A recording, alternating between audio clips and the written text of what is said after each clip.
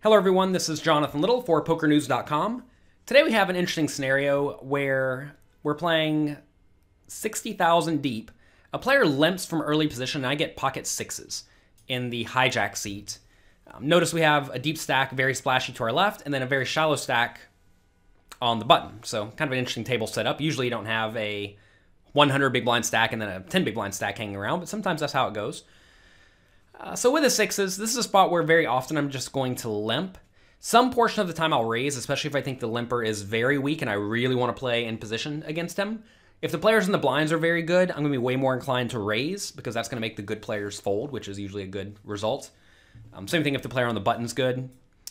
So I'm going to raise this some portion of the time and call some portion of the time. I think you can go either way. If you raise in this spot, I think that's usually going to make this splashy, aggressive player less likely to re-raise. Whereas if I limp, I think the splashy player is very often going to raise, and that's not really what I want. So I think re-raising is going to be a better result for me. Or raising is going to be a better result. I do make it 3,800, and now all hell breaks loose. The cutoff calls, and then the short stack goes all in. All right. So now it's going to fold back around to me, and I have to figure out, if I call, will the splashy aggressive guy call or re-raise? And it's tough to say, but I imagine he's probably going to call a lot of the time because I think his range is probably somewhat capped at good but non-nut hands. Like I don't think he's going to be sitting here with ace-king or pocket kings too often. He's going to have more hands like ace-jack or pocket sevens. So if I re-raise, well, hands like ace-jack or pocket sevens fold. Remember, he has 3,800 in. So I think if I make it something like 20,000, I imagine he's going to fold out a lot of those hands that are doing pretty good against me. Whereas if I call, he's going to clearly call 6,000 more in position into a pot that's going to be 30-something, right? So this is a spot where I think re-raising makes a lot of sense. We're going to make a lot of better hands fold. We're going to clean up our equity, and we're going to typically just realize our equity better because we're going to be heads up. And instead of playing multi-way out of position. You don't really want to be multi-way out of position against a deep stack. So I like re-raise. I'm probably going to make it about 20. I make it 21. And now he calls. Oh boy. When he calls, what kind of range do we think he has?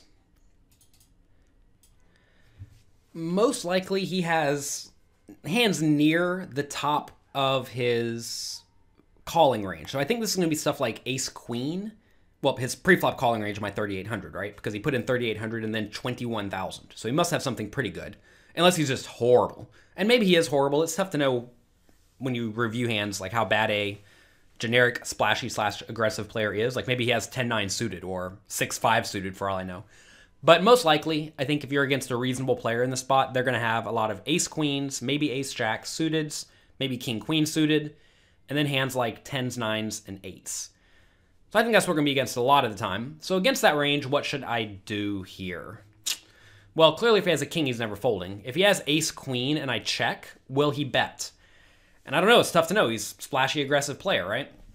So I think in this spot, I probably want to bet small, mostly for protection. And also, our opponent may randomly fold out pocket sevens or pocket eights. I don't think that'd be a good fold, but maybe he would. It's tough to really predict what people are going to do in spots like this, just because they're now getting way out of the realm of normal poker normal poker situations. So I think I like a small bet. I would definitely like to bet small with my whole range in general here. Remember, there is a side pot. It's not so clear in the replayer, but 30,000 of the chips are heads up.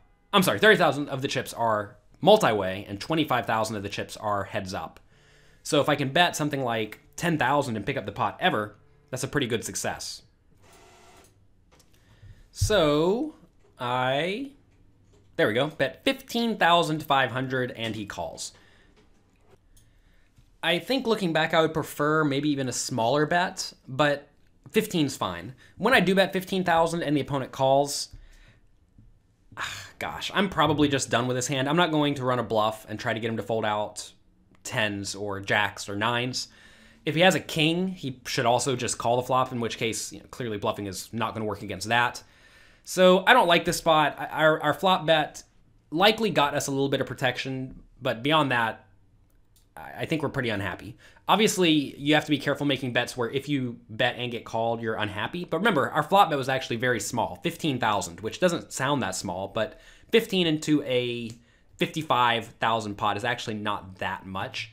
So I'm not going to say it's like we checked, because 15,000 is 20 big blinds, but I think it cheaply gets us the protection we need.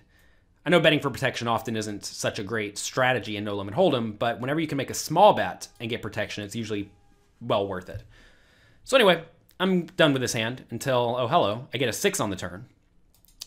So now, should I bet or should I check? Well, if the opponent does have pocket 10s or pocket jacks, what is he going to do if I bet? I think on this obviously scary turn, he's probably going to fold, which would be pretty bad. Which makes me think, actually, should I be bluffing on something like the 4 of diamonds or the 7 of diamonds? And maybe I should. I don't know. I certainly didn't plan on it. But I do think that our opponent's going to fold some portion of the time on this very scary turn. If he decided to float the flop with ace-queen or ace-jack, he's almost certainly going to fold unless he has the diamond.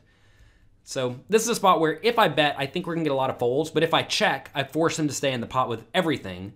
And pretty much everything he has is drawing dead or nearly dead. Because notice we don't have to worry about getting outdrawn unless he has exactly an overpair and that comes in, and that's just not going to happen very often. So I definitely like checking. I'm going to check now. We don't need to bet. The pot's already gigantic.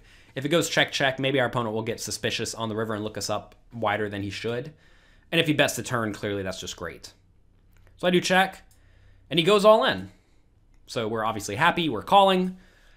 What should he go all in here with? I think he should probably go all in here mostly with good draws and kings. When he goes all in, what am I going to call him with? Well, I'm probably going to call him with kings, flushes, and big pairs. So how does his 9s do against kings, flushes, and big pairs? Well, quite poorly, right?